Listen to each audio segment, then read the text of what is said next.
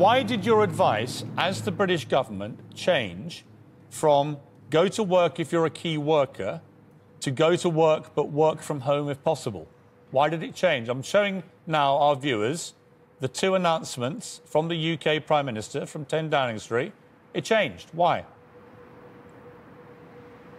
Well, I'm afraid I can't see what you're showing people, but the guidance that the government has given is that you can go to work, you should try to work from home, but if you can't do that, then you can do so. But I think it is important to say that your employer should follow the Public Health England guidance, as they would do with any other health and safety why, if you're issue. trying to stop and there will be infections? settings where it's impossible to do that. Right. There will be settings where it's just not possible to follow that guidance, and then those businesses will have to close. What you're not telling me is you're not giving me a good reason why any non-essential worker should go to work, potentially exposing themselves to infection and potentially exposing other people to infection. Can you give me one good reason why a non-essential worker should go to work?